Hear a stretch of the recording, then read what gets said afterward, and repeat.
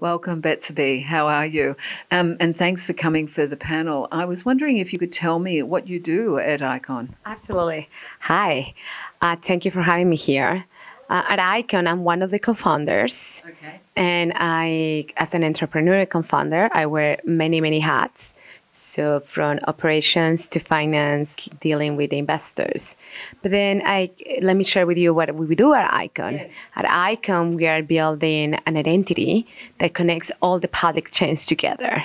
And our vision is to have a single identity that carries across private and public blockchains, building an environment where both private and public blockchains can coexist.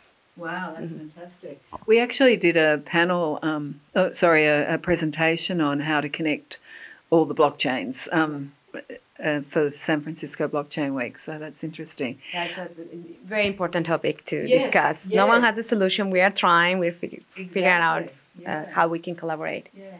And tell me, what have you seen are the challenges and the positives about being a woman in the blockchain space?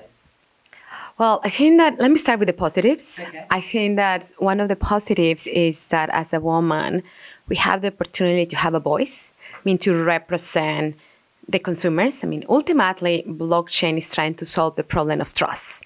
And the trust is not only about solving the problem of trust for male, it's also for solving the problem of trust for females. Yes. How, as a consumers, can we eventually own our data or have a say in how the data is used? So we have a seat on the table by being a woman on the blockchain. We are able to make our voice heard and be able to help early on to make history. That's the way that I see it. I'm being part of making history of a technology that is here to stay.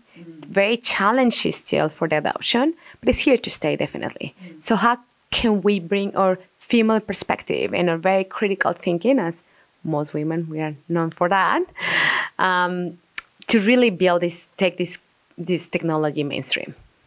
And do you think there's particular challenges for women as regards the space? Absolutely. Well, I come from finance and FinTech, and I have seen quite a lot of challenges in that industry. Okay. Blockchain, I think that the challenges are even higher. Okay. Yeah, and don't get me started. Yeah. There's so many. But if I had to pinpoint two, Okay. the technology is difficult to understand. Yes. So if you're a female that need to do a transition from another career, you really need to focus on the tech stack. Understanding that tech stack is very important. Yeah. That would be one. The other one is there is still a lot of noise around blockchain, as we have heard in many different startups, problems like in Uber with the culture.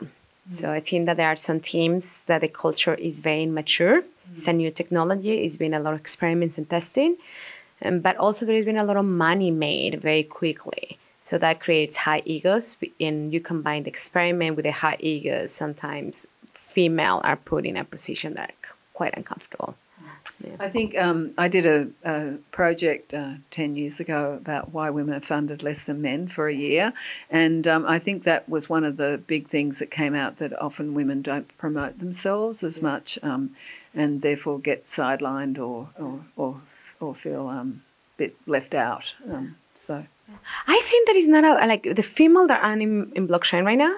They are overly promoting themselves. okay, They need to actually. That's not an issue. They need to get the tech stack right. They need to understand the technology right. Once you are an expert at technology, then you can move into promotion.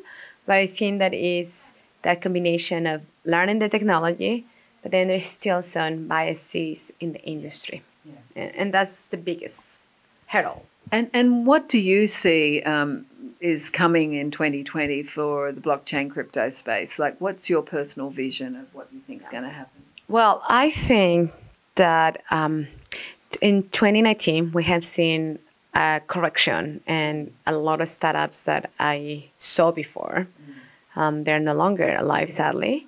And even going to conferences, we used to see in conferences full of people, investors, and now it's like very quiet. Yes.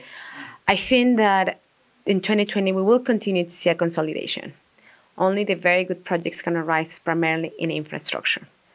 With regards to revenue generation, we continue to see custodians, wallets, and exchanges making some sort of money. Okay. But even exchanges going back to the basics, financial fundamentals, to continue to make money and weather the storm.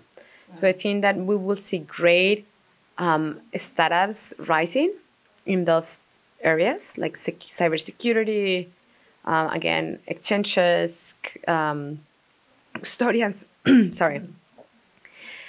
And it's going to be less startups focused on blockchain. But then what I anticipate is going to be a lot of infrastructure built 2020, 21, 22. That's when we're going to see real adoption. There are good projects out there. And there are enterprises and consumers that are becoming more aware and really asking for those solutions. And I really think they're going to happen. Great. That's a really positive slant. Thank you so much. And I think this panel is going to be great tonight. Yeah, I'm excited. And I know many of them. They're good friends of mine. So I'm excited to have some interesting conversations. And a great way to finish 2019, right? Yes, can't wait for that. Glad. Yeah. Okay. Well, thanks for coming again. Okay.